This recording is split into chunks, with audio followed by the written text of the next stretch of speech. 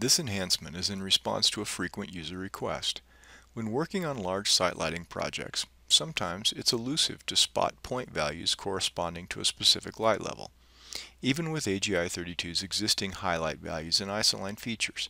So, in AGI-32 version 17, we've added a new command on the top toolbar called Find Calculation Points by Value.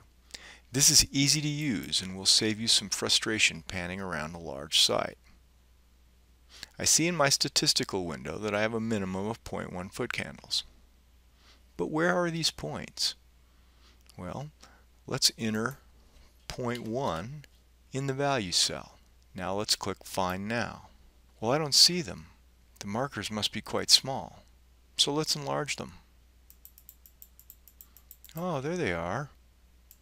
Ooh, that looks pretty good. How about 0.2 to 0.3? That's a range of values. We use the blue cells. Nice. Notice we can work in the dialog and review our findings at the same time. You can also disable any of the searches by just removing the check mark. Close the dialog. Notice the markers hang around until the next command is executed. Helpful?